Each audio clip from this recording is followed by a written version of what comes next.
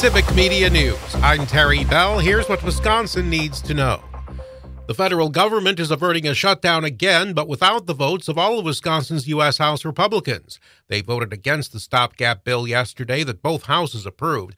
The measure avoids a shutdown tomorrow. Representative Scott Fitzgerald tells the Journal-Sentinel he's concerned about border security policy. More people than ever have a job in Wisconsin. State officials are out with their final numbers for December. Department of Workforce Development Chief Economist Dennis Winter. If you add jobs and pay people, they'll consume more, and consumption drives the U.S. economy. So that positive feedback loop keeps circling on itself. We're going to continue to see economic gains and workforce gains. Wisconsin added more than 2,200 jobs in December. The jobless rate in Wisconsin is a near-record low 3.3%. Reproductive rights will be the topic when Vice President Kamala Harris visits Big Bend on Monday. That's according to a release put out by the White House Thursday. Her remarks come on the 51st anniversary of the Roe v. Wade Supreme Court ruling that legalized abortion. Wisconsin is closer to expanding the definition of an illegal strip search after the Assembly gave final legislative approval to a bill yesterday. The measure was put in motion after a community uproar in Soaring 2 years ago. A school official there made 6 teenage girls strip to their underwear, which for now is not against state law. Parents could pull their kids out of discussions about gender identity or racism in school under a Republican bill that passed the Wisconsin Assembly yesterday. Republicans like Representative John Mocco say parents know what's best for their kids. Parents that want to simply know what the schools are doing because the schools somehow are supposed to know better than they are. Democrats like Representative Melissa Ratcliffe say there's more to it than that. This bill will inflict psychological harm on LGBTQ students and is another salvo in a culture war that tries to turn fear and misunderstanding into political talking points. The bill is likely headed to a veto. Wisconsin Assembly Republicans are divided over impeaching Elections Administrator Megan Wolf. Scott Allen is calling on Speaker Pro Tem Kevin Peterson to resign for allegedly blocking Janelle Brandtjen's resolution. Majority Leader Tyler August. If she has the support to move the resolution forward, she can do so.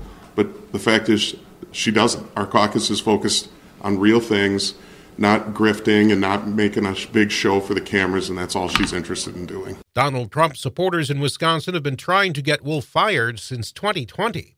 I'm Terry Bell, Civic Media News. Now here's what you need to know closer to home. For WFHR and WIRI News, I'm Melissa Kay. If you have ready-to-eat charcuterie meat products in your fridge, you'll want to check the brand. The U.S. Department of Agriculture's Food and Safety Inspection Service is issuing a public health alert due to concerns about salmonella illnesses. The product names are Busito brand charcuterie sampler and Fratelli Beretta brand Antipasto Gran Beretta. These were sold at Sam's Club and Costco. Both products come as a twin pack with 2 trays of meat. There have been 47 illnesses and 10 hospitalizations across 22 states, including 2 people in Wisconsin. If you have these products in your refrigerator, you should throw them away or return them to the place of purchase. The 2026 Wisconsin Farm Technology Days location has been announced. The 72nd Wisconsin Farm Technology Days will be held at Reddit's No Joke Dairy in Stratford, Wisconsin. The dates are July 14th through 16th in 2026. The Wisconsin Department of Health Services is recommending all children ages 5 and under receive a blood lead level test to test for lead poisoning. Every year, thousands of children in Wisconsin are poisoned by exposure to lead in their environment. This can cause irreversible damage to a child's developing brain, affecting their learning, behavior, and future potential. Early detection will allow parents and healthcare providers to prevent the devastating consequences of lead poisoning. With early intervention, long-term effects can be minimized and ensure children reach their full potential. The Wood County Housing Task Force is holding a housing summit at Midstate Technical College in Wisconsin Rapids. It will be held on the campus on March 7th from 9:30 to 3:30. Everyone is invited to begin county-wide discussions and create a plan for action to find solutions to the affordable housing crisis. Local legislators are invited to give an update and be asked questions. You still have time to apply for crop insurance premium rebates for planting cover crops. Producers have until January 31st to fill out the rebate application online at the DATCP's website or until the program funding is exhausted. Eligible participants will receive a $5 per acre rebate on their summer 2024 crop insurance premiums for acres that were planted with cover crops in 2023, then planted with an insurable crop in 2024. These funds are awarded on a first-come, first-served basis. If you receive state or federal cost sharing to plant cover crops in 2023, you will not be eligible for this year's program. You can lace up your skates and head out to the Wenzel Family Plaza or Pickle Pond Park in the city of Marshfield.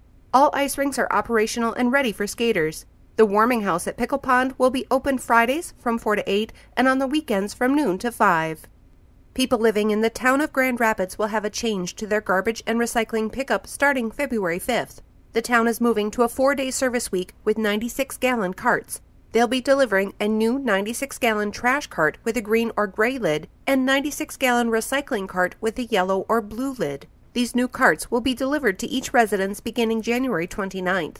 The new pickup dates will begin the following week. You can see the new collection map on the town's website at grandrapidswi.gov. The DNR is partnering with Mothers Against Drunk Driving, or MAD, to promote a safe snowmobile season this year. They're recommending snowmobile riders of all ages take a snowmobile safety course, don't outride their abilities, and perhaps most importantly, don't drink and ride. You should also dress for safety and survival and never ride alone. And that's what you need to know. I'm Melissa Kay, WFHR and WIRI News. Mostly cloudy today with a few off and on flurries or snow showers possible this afternoon. It's going to be cold. We'll get to 10 for a high today. The wind chill factor, single digits to teens below zero most of the day. Tonight, partly cloudy, 6 below. Tomorrow, sunshine with a high of 12. Tired of the cold, we're going to warm it up. 30s most of next week. I'm meteorologist Sean Cable. Outside now, it's 2 below zero. Bucks in the Motor City. Hi, I'm Mike Clemens with sports. After losing by 40 points to Cleveland, the Bucks head to Detroit to take on the last place Pistons. At 28-13, Milwaukee remains 4 games behind the Celtics for first place in the Eastern Conference. Damian Lillard on the Bucks' 40-point loss in Cleveland Wednesday night. It seemed like we came out in a management type mode. We came out a little bit slow, and knowing that they're a fast-paced team, they play even faster at home. They play better at home, and they got right to it. The Pistons have only 4 wins. They're 4-37. Their historic 28-game losing streak ended at the end of December. Men's college basketball, the 11th-ranked Wisconsin Badgers host the Indiana Hoosiers at the Kohl Center. Wisconsin remains at the top of the Big Ten with a record of 13-4, 5-1 in the conference after losing to Penn State head coach Greg Gard. We've grown a lot. We took on the schedule we did because we had an experienced team that we felt not only could handle it, but needed to be challenged. College football, the Badgers' assistant defensive coach and top recruiter, Colin Hitchler, leaving Wisconsin. He's been hired by Alabama's new head coach, Kalen DeBoer, to join the Crimson Tide. NFL, Packers, and 49ers. Saturday night in the playoffs. How much can momentum help the Packers this weekend? Jordan Love. It's huge. I think coming to the postseason, that's been huge for us. Kind of got rolling with those 3 wins back-to-back. So, it's huge for us right now, just having that momentum. 49ers veteran Fred Warner on how Jordan Love compares to Aaron Rodgers. I'll just speak to Jordan Love, and the way that he's playing right now is really great. The things that you see showing up, obviously learned under Aaron, some of the mannerisms and the way that he's operating. He's making the throws, making smart decisions, which is what you want. That's 49ers linebacker Fred Warner. With sports, I'm Mike Clemens.